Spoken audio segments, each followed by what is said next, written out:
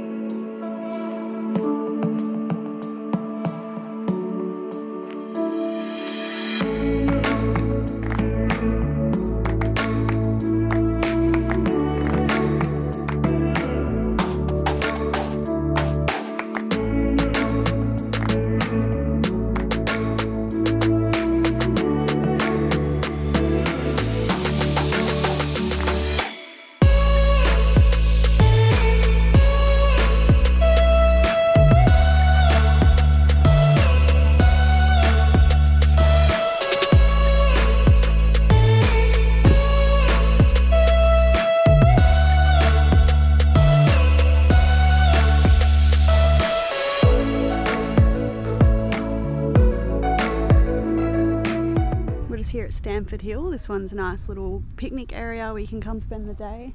There is campsites just around the corner too, so a nice little spot.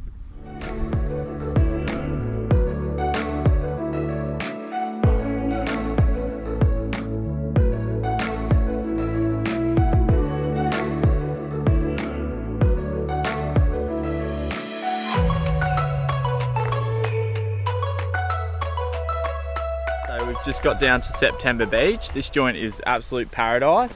You've got a nice little swimming beach here, nice sandy, and then I reckon there'd be King George whiting in there as well. We're not 100% sure of where the best beaches are in this national park, so we're literally just following our nose until we find one. And if you want to come out here, it is 13 bucks at the start. You got to pay your entry fee, and I'm pretty sure it's 13 bucks per night to stay out here in a caravan. So you definitely want to come out here for a few days at a time, I reckon, and bring your fishing rods, because I reckon you'd be on here. We might come out another day with a bit of squid or something and have a flick in. It's almost half tempting to get the squid jig out and try to catch some bait and then try to get a King George. But we'll keep trekking on and we'll find a better beach for it, I'm sure.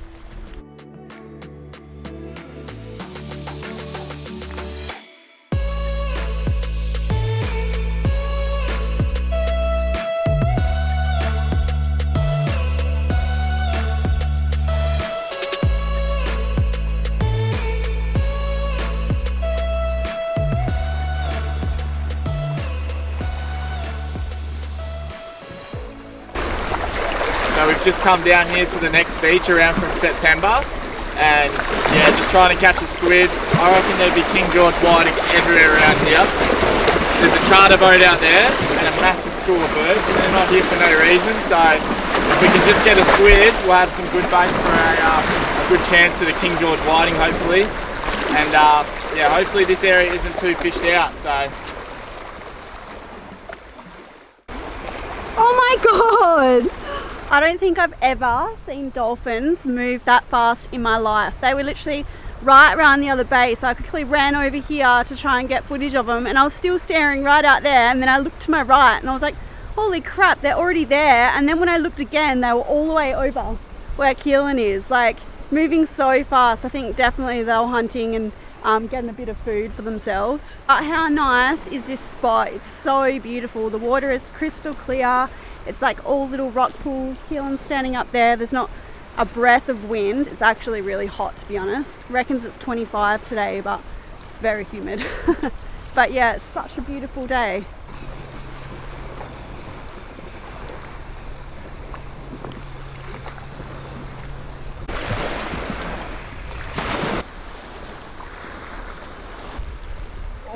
Oh shit, what is that? Oh, it's a squid! Oh, he's so tiny. That's bait, watch out, watch out. How good's that? Caught a squid. Now watch me turn this into a fish.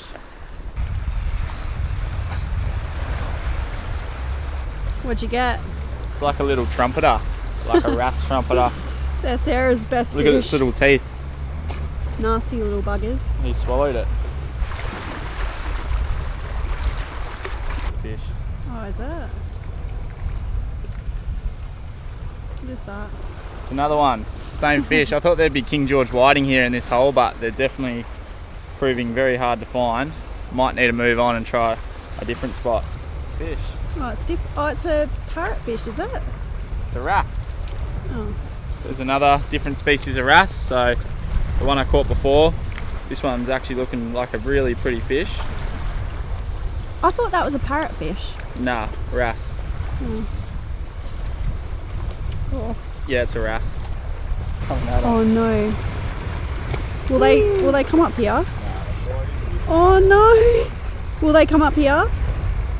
I'm freaking out. Oh look, he's looking right at us.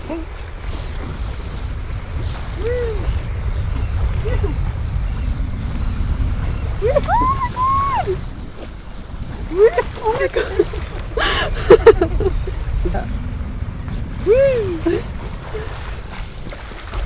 Oh my god.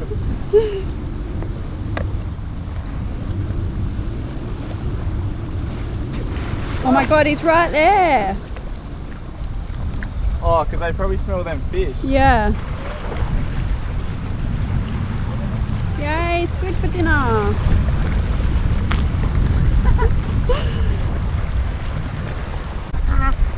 How good's that? Gave up on the whiting. Just go the squid, I reckon. So I've just cleaned up them little squid. So one of them's quite small and then the other one's a decent sized tube. And tonight we're actually going to try eat the tentacles. I've never eaten them before, but apparently they're not too bad. And this one had a decent sized head and tentacles on him. So I've gotten rid of the head and just tried the tentacles. We'll see what happens. We might go to Coles, grab some honey soy garlic recipe, and we'll show you how to coat it all in that. Yum. And Sarah wants to make a pumpkin and Greek yogurt salad. Ray's made it the other day, so I want to try it. So we're going to try a pumpkin and Greek yogurt salad with squid for dinner tonight. So we'll show you guys how to prepare that, and we'll head back to camp now.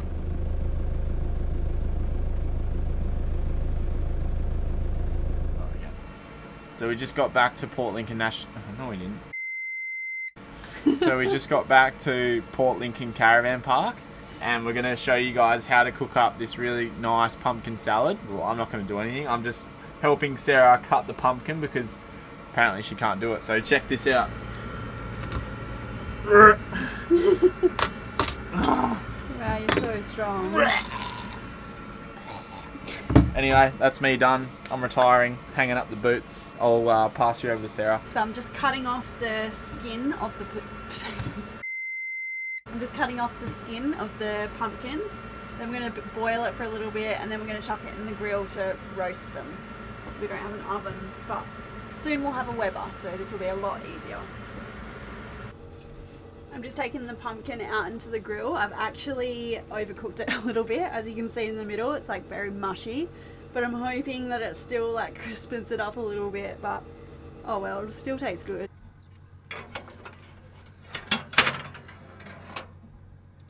I'm just making the dressing for the roasted pumpkin.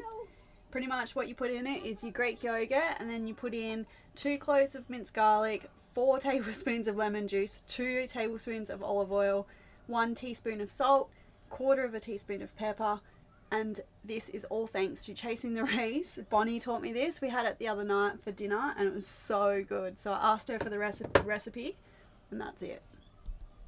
Alright, g'day you bloody turkeys. I've booted Sarah out of the kitchen. It's time for me to show her how to bloody cook some squid, mate. Alright, so what we're going to do is, I'd ask Sarah which is a tablespoon and what's a teaspoon. I don't bloody know. Normally I just go a bit of this and then a bit of that and then a bit of this, and then, but sometimes it doesn't turn out that good. So Sarah's actually coerced me into actually using proper measurements.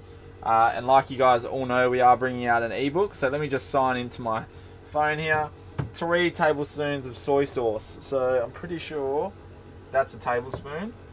So we'll just get a few of these going on. 1, Oh my god. 2, 3, and then just a bit more. Keelan! 2 cloves of garlic. So I reckon that's about this much. Chuck her all in like that. Lucky we like garlic. Bit of pepper, we'll do that last, and 3 tablespoons of honey. So I'm pretty sure a few honey scoops. No one will want us to cook them dinner, because look at you. Well, I'm not the one writing the ebook, so. Alright, so that's 2. And then I reckon that'll probably do it, eh? Alright, so once you do that, you just ditch all your dishes into the sink like that. And then Sarah will come along and do those for you. Oh, that's good honey. It's good natural honey. That's actually honey from one of my work friends, Bob. Him and his wife make it at home. It's beautiful. So nice. Alright, so that's what it looks like once you dollop everything in. So what I'm going to do... Add some pepper. Oh yeah, add pepper. Bit of bloody... Get the blade on.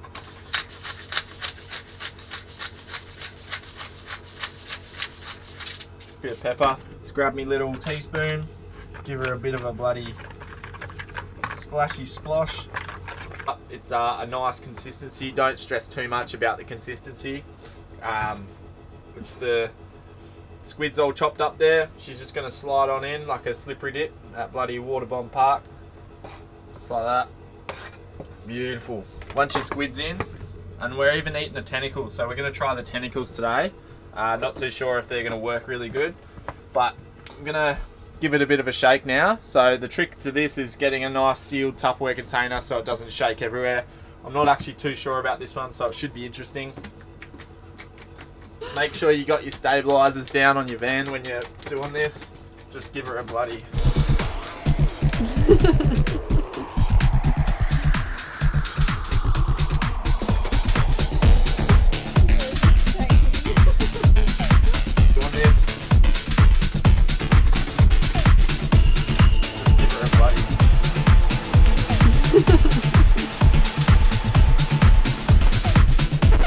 Alright, that should be good.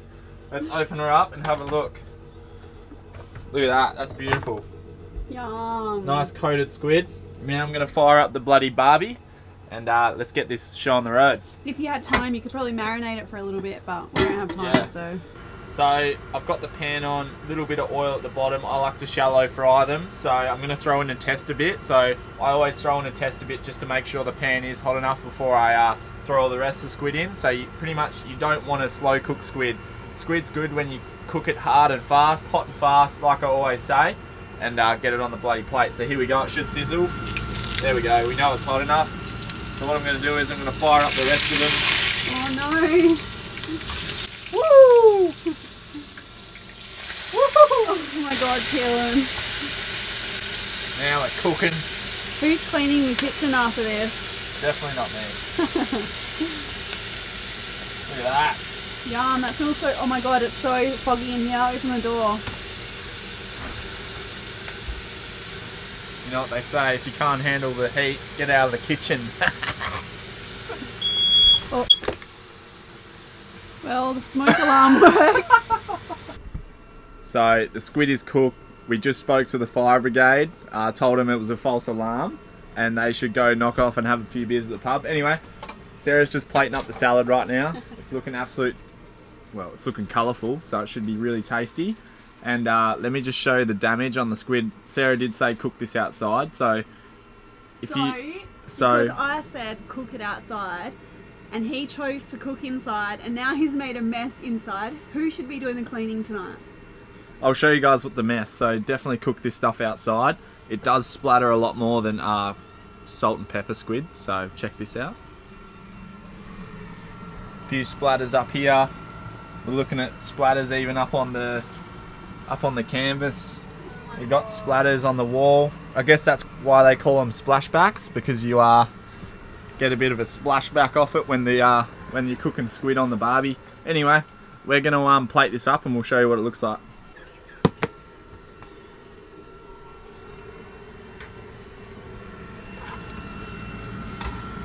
Yum. Even the tentacles look really good. I think I get put too much on that plate. So we've just plated up the salad. We've got baby spinach, the roasted pumpkin, feta and baby tomato. And then we've got cherry tomatoes. And then we've got our dressing that we made. So let's chuck a bit of that on.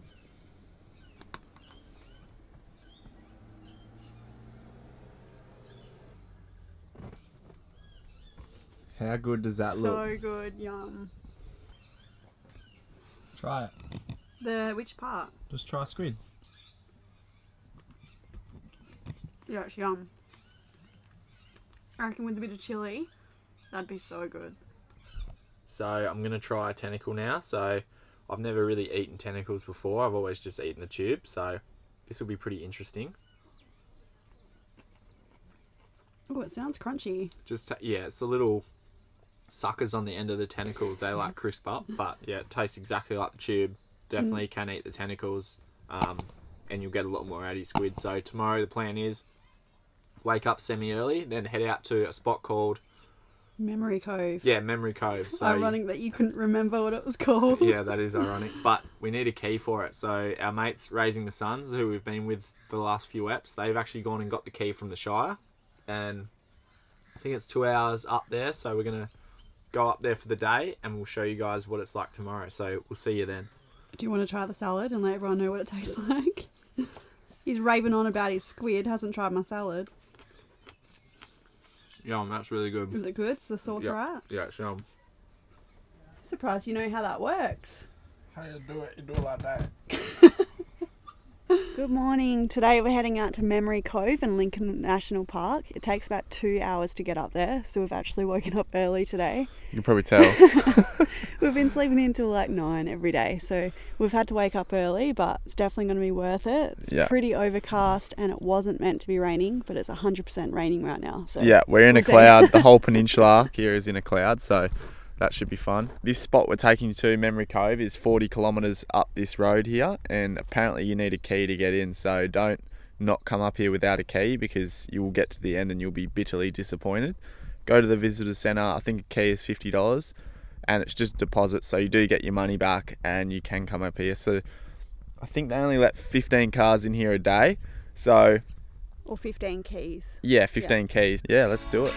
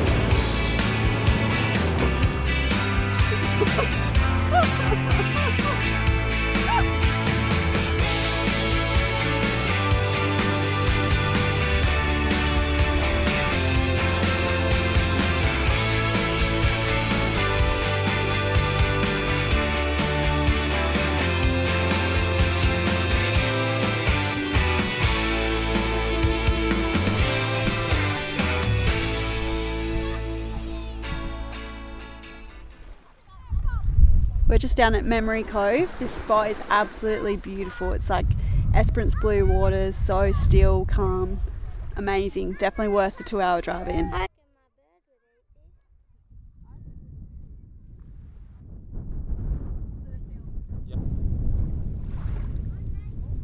How's this cloud coming out over the range onto the ocean? It's so low, you can literally feel it in the air.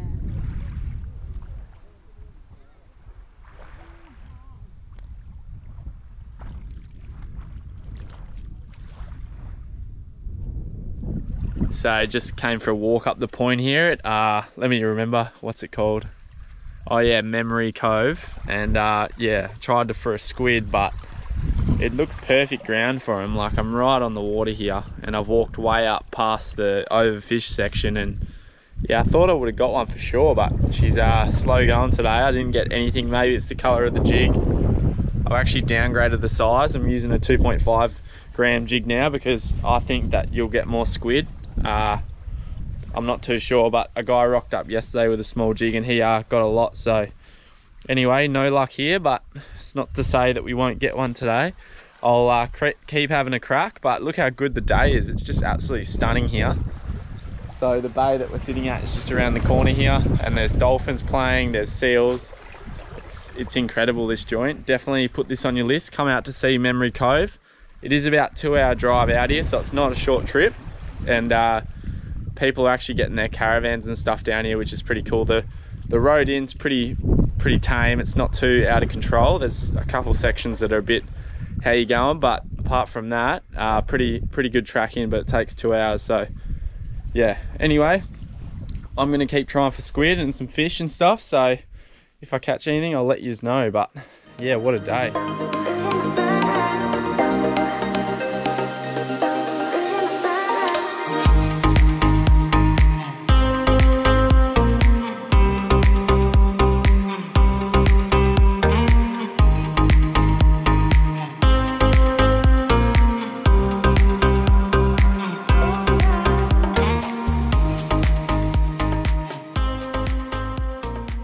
How cool is this? So we've just pulled up to secluded Cliff Beach, and as you guys can see today, it's just been so cloudy, but all the clouds are really low, so we're actually driving through a lot of them, and the temperature changes like that. So as soon as you get close to a cloud, it's almost like it's air conditioned air outside. It's so strange, but the humidity's through the roof. But yeah, how's this beach? Absolutely no one here, and yeah, pretty much only a few cars in the park today. Secluded beach, that's its name. pretty cool. So nice.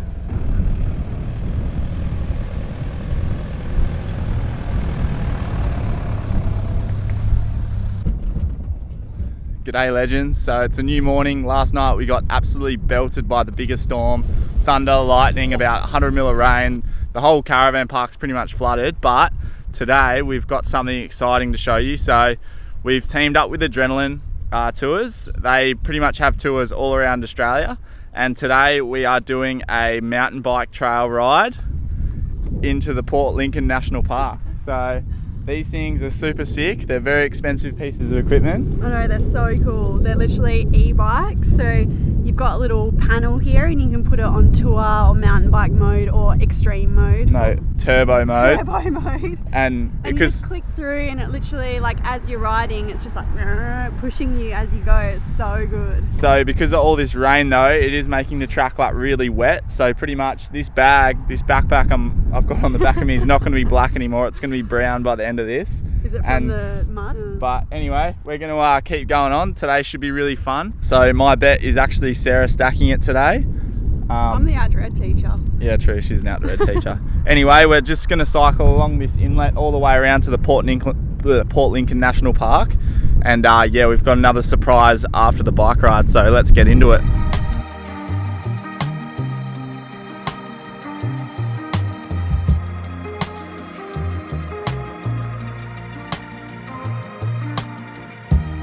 We've probably reached halfway point out to the national park, so it's about 15 k's. So Sarah's bum's already looking brown, and I'm not too sure if that's because she was scared or if the track was a bit muddy. But how's this joint? We've just pulled up. The whole drive's like this, the whole ride, and we're heading out that way. So I don't know if you guys can see over the water there, but that's the Port Lincoln National Park, and that's where we're heading. So we got to go through Tulka, a little coastal town, and then we pretty much get to the road. But we officially suck at this. I don't. What do you mean? Speak for yourself. Yeah, what a spot. Absolute stunner day compared to yesterday. And this tour is definitely pretty fun. So let's keep cracking on.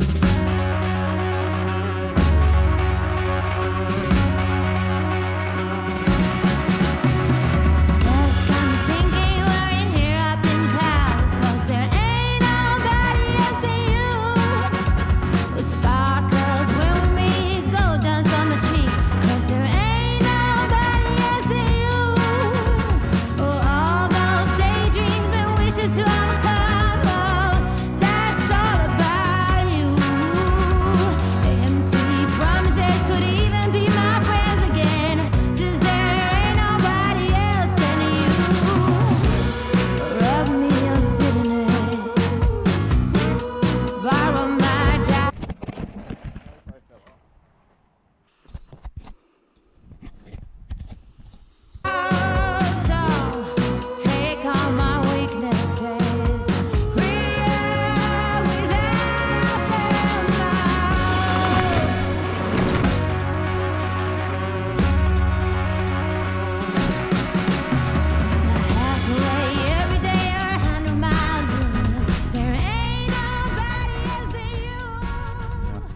we've just pulled up here at Seaford Mere.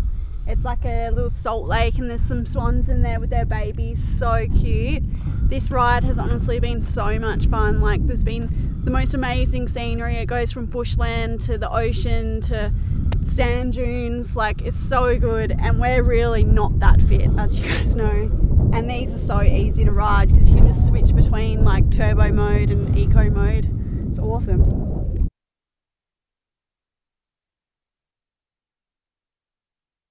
So the funniest thing just happened. There was a massive puddle of water and I was way ahead of Sarah, and I got off and walked my bike through it. To give you a bit of background story, Sarah's normally like really conservative one, like real sensible, safe, not a risk taker at all. I'm the polar opposite. I normally take the risks and do dumb stuff. Anyway, I've walked my bike through this huge puddle. Sarah just comes ripping around the corner and just fangs it up the bank and like pretty much gets sideways. It was so radical. And she landed it and came out the other side, and I was like, who the hell are you? Anyway, that was pretty funny. I've never seen Sarah do something so reckless in my whole life, which was fun to watch. So now we're at this Seaford Mere. We're going to head along the bank, and hopefully this takes us back towards Port Lincoln. And apparently this is the nicest part of the ride, so it should be good.